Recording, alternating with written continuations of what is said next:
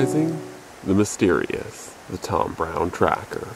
Okay guys, today I'm coming at you with something a little bit different, and that is going to be looking at a knife that really is more like a tool, the Tom Brown tracker by Tops Knives. Okay guys, so we're going to start this off with my first impressions of the Tom Brown tracker.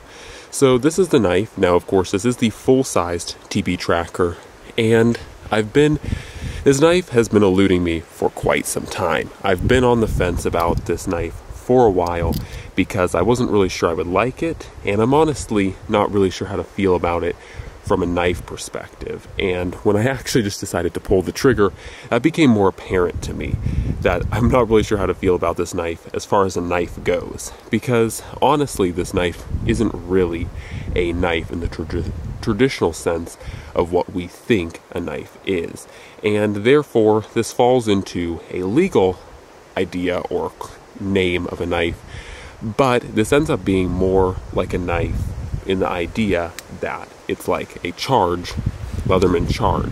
This, by legal definition, is a knife, but it's more of a multi-tool.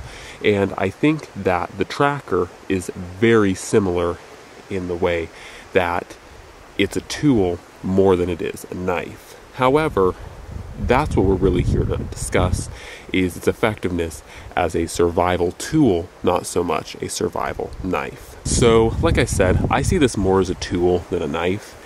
So, I have to say, when I initially got this thing, I had almost immediate buyer's remorse, because I was like, Matthew, what the hell have you got? What have you gotten yourself into? However, I am happy to say that I've kept an open mind about this knife throughout the entire, at least first impressions process, and tried to see how it would perform.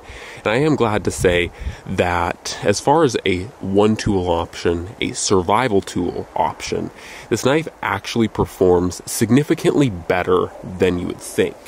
Now, a lot of people might give this thing hell for having some chintzy features like, say, the saw on the back of the spine.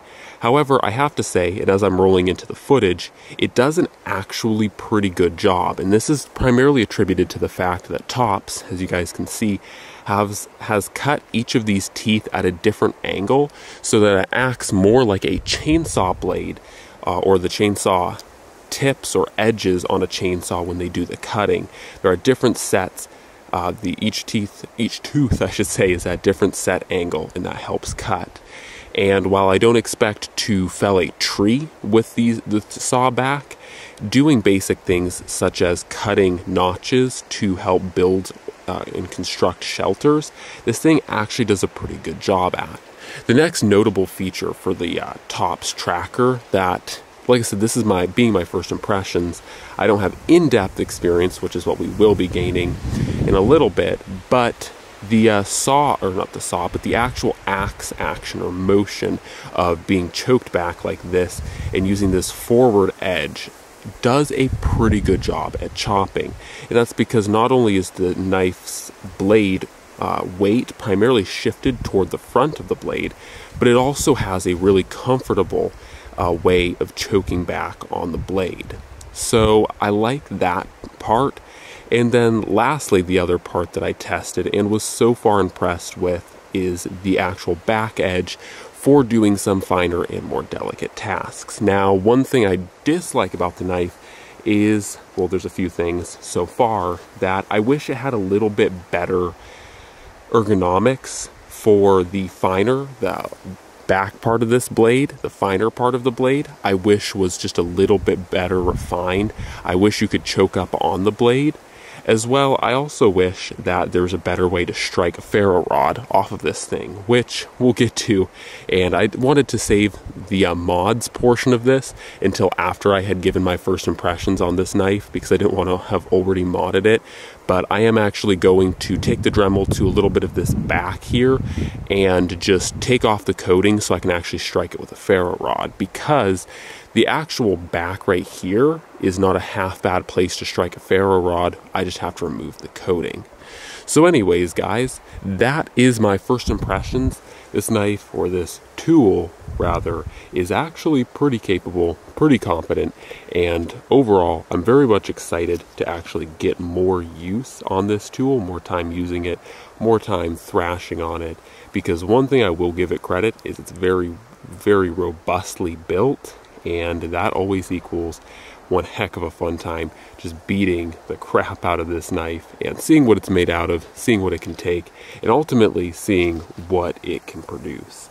So that's what's got me really excited about this survival tool, the Tom Brown Tracker, and honestly, it's been one of those tools that I've wanted to take a deeper, closer, in-depth look for myself, because everyone that talks about this thing on YouTube, you know, they say yay or nay about it, but this is one of those types of tools that's just so unique, it's so weird, that you really have to use it for yourself to actually know if it's going to work for you.